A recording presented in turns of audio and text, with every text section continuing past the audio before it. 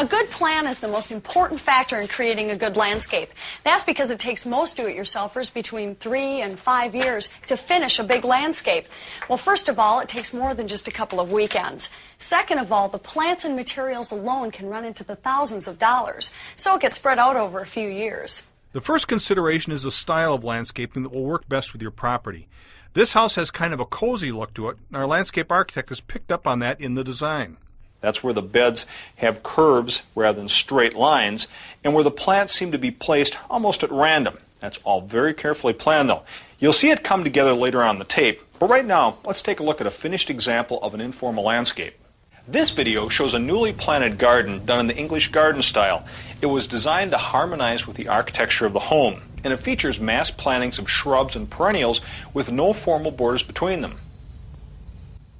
Compare that to this garden, which shows the formal style of straight lines and perfect geometrical shapes.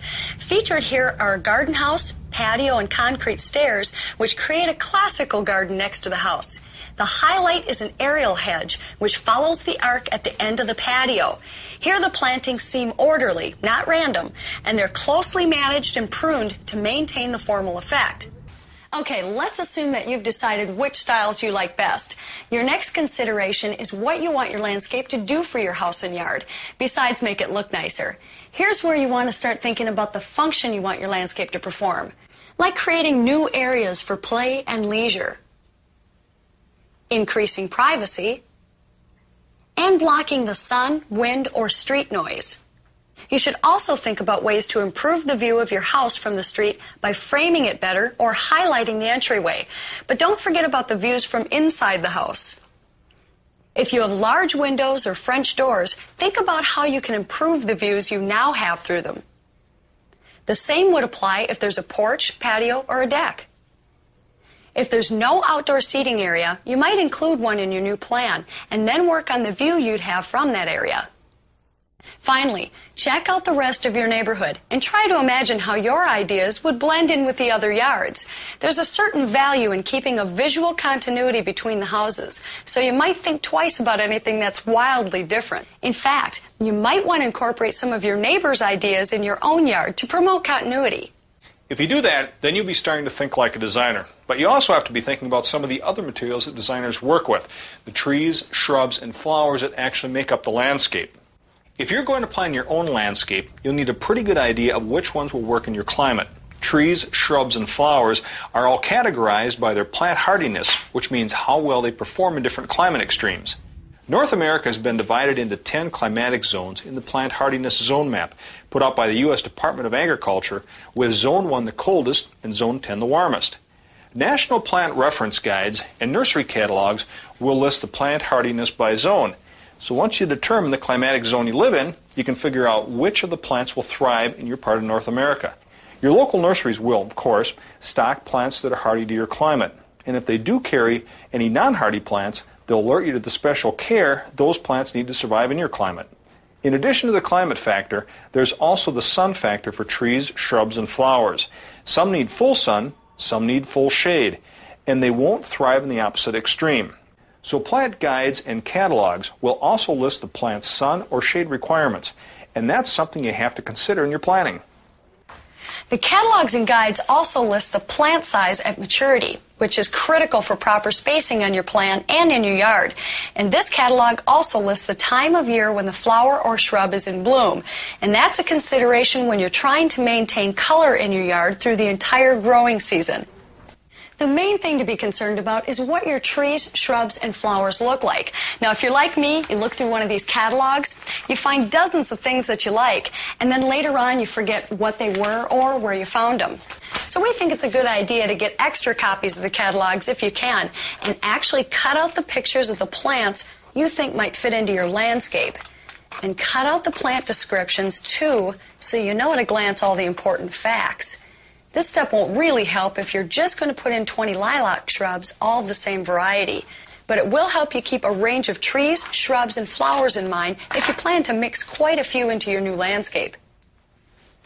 All right, we've got you thinking about landscape plants, styles, and functions. Now we want to turn those thoughts into a workable landscape plan. Before doing any drawing, you'll need to measure out the dimensions of the yard and the house, as well as any permanent features like the garage, the driveway, sidewalks, fences, patios, decks, and existing trees or shrubs you plan to keep. The next step is translating those features to paper using an 1/8 inch scale, which means an 1/8 inch on paper equals a foot out in the yard. If your drawings look a little amateurish, don't worry. Just so long as the measurements are accurate and you can read everything when you're done, that's really all that matters. Let's say that you've got your yard drawn and you want to try out some ideas on your new landscape. One tip that we've learned is to use tracing paper at this point so you don't have to redraw the yard over and over again. Now what I've drawn here is a hypothetical house and yard. It might not look like your yard, but as we step through a couple of likely plans for this house, we'll highlight the basic principles you can use in your yard. Let's start with an informal style. We'll first frame the front of the house with taller plants anchoring the corners.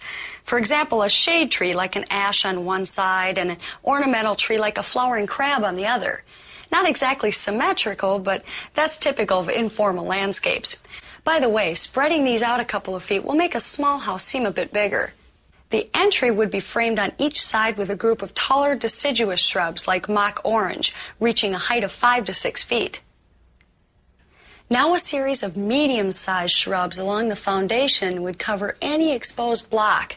One option would be spreading junipers, maturing at a height of 3 to 4 feet. Again, we don't want these too orderly to keep that informal style. To finish the beds off, we would use a series of short shrubs like spirea, mostly to round off the outside edges.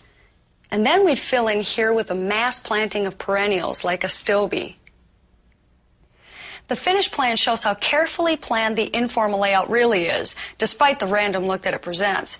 Notice how we built each bed with the short plants in the front, the medium plants in the middle, and the taller plants in the back.